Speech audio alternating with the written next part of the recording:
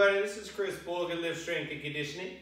Today we're going to be talking about one of my very favorite progressions on the chin-up and getting somebody some upper body pulling, vertical pulling drills that's not able to do either a chin-up or a lot of chin-ups if we're working on getting a little bit more volume. So this is a great way to do an assisted chin-up right here. We're going to set the TRX at a relatively high position. You want it somewhere around shoulders, just a little bit, maybe just a little bit below your shoulders. And then we're going to work on, throughout this chin-up, focusing on, I want to work on driving my shoulder blades into my low back and getting a really strong pull of the hand coming to the shoulder. One of the things I like to cue for learning that chin-up is imagining more so, rather than pulling your body up to the weight, imagine pulling your elbows to the floor.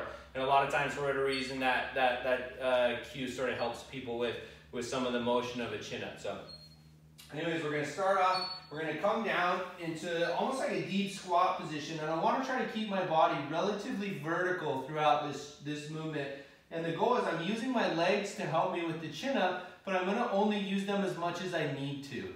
Okay, so that's sort of on the exerciser to make sure that you're not cheating yourself by just doing your squats. You want to make sure that you're using your upper body to do the pull. So I'm going to go from here, pull my elbows to the floor, lead with my chest, come up to the top. I like to cue to be on the toes right here so that you're not just standing in this position, right? You want to make sure most of that load is coming through the upper body.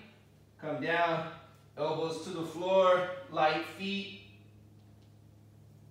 back down. Just really working on keeping that back relatively flat as it would be if I was hanging from a bar in a chin-up, and making sure I don't lean back too far to where I'm now doing a horizontal row. I want to make sure I keep it vertical. So anyway, really great variation on a chin-up. Go ahead, give it a shot. Thanks for watching.